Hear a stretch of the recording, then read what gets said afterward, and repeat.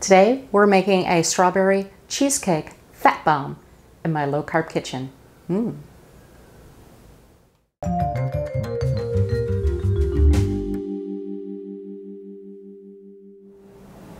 This particular recipe comes from a great site, and I'll put a link to it below. It's called the Keto Diet app, and the lady who does the site just does a wonderful job with different recipes. The recipe I'm using is her strawberry shortcake fat bomb, and I am making a slight tweak to it just because I don't like to use as much sweetener as she uses, but I'll put a link directly to her recipe so you can see how she does things a little bit differently than me.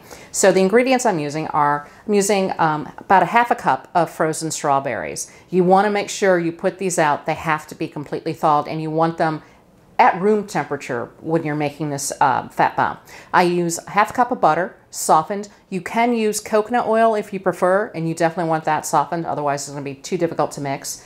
I'm using about a little bit more than 5 ounces of full-fat cream cheese, a tablespoon of vanilla extract, and the big change I'm making is when it comes to the sweetener. I'm using a powdered sweetener, which she recommends. Her recipe calls for 2 tablespoons. I'm using only a teaspoon. And again, because the low-carb sugars that are out there are basically sugar alcohols, everything I'm reading now is that the theory used to be that, oh, your body doesn't absorb them, they just come right out of your body, so really no carbs. The truth is, it looks like your body absorbs at least half of them, so I don't like to use a whole lot of them right now.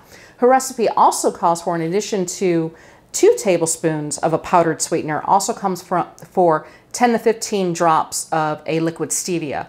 To me, stevia is a little bit too sweet for me. If you really like sweet things, it's okay, but keep in mind, if you have a sweet tooth, you also don't want it to trigger you. You don't want to overeat these. You'll get a big bellyache. So with that, I'm going to go ahead and get going. And the first thing I'm going to do, besides moving everything out of my way so I have workspace, I'm basically going to take my fork and just go ahead and start smashing the strawberries. You want them softened completely, and at room temperature, they're easier to break apart.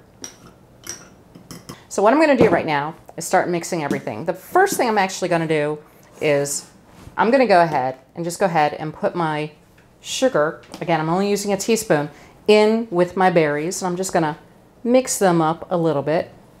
Just let it sit there. So that's taken care of. And now what I'm going to do, put those aside, I'm going to go ahead and just add my cream cheese right off the bat. And again, you want this also at room temperature. Leave it out for about an hour or so and you'll be perfectly fine. Now I'm going to add the butter. And again, the butter has to be softened. You don't want to microwave your butter. You don't want it liquid. You need to have it softened so that this thing will really come together. Now, the cream cheese, you could potentially soften in a microwave, but you want to be careful. You're not baking it. You're not melting it. You want it softened, though. I'm going to go ahead and add the vanilla extract. And the next thing I'm going to add are my berries. And you want all the juice that you can get. That adds to the flavor. Now, I will say this about adding the sugar to the berries. To keep in mind is that if you're using berries that are in season and they're sweet enough, you may not even need any of the sugar. Again, there's natural sugar in the berries, and that's perfectly fine to use. So right now, I'm going to go ahead, put this aside, and I'm going to start mixing.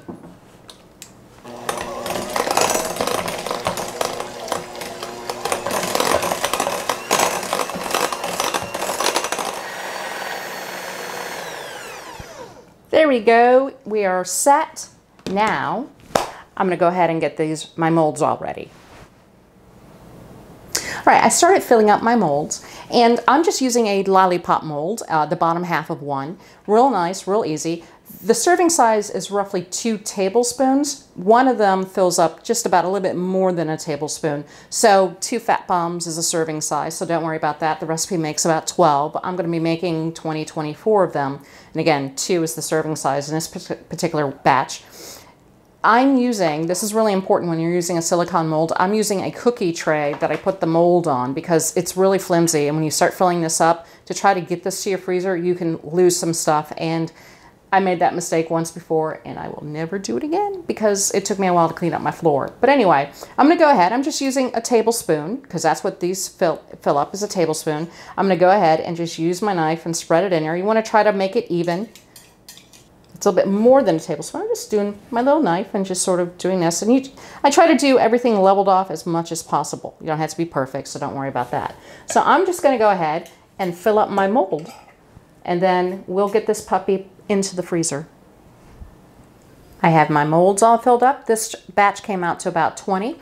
That's fine. I'll have the carb counts below, but about 2 of them, 2 tablespoons is about the serving size. So these are going to go in the freezer, but I wanted to show you what they exactly look like. This is a batch I made. This is actually a 2 tablespoon version of the Fat Bomb. The reason why I didn't make this batch double up on each one is because these turned out to be a little bit too big to actually eat. They are hard. Keep that in mind. You stay in the freezer. They're not really soft. You can let them soften up. It's actually starting to melt in my hand, as a matter of fact, as I hold it. But these are going to go in the freezer. These will go in there for about 2 hours. And then after that, I'll just pop them out of the mold real easily. They just flip right out of the mold. So just pop out the bottoms.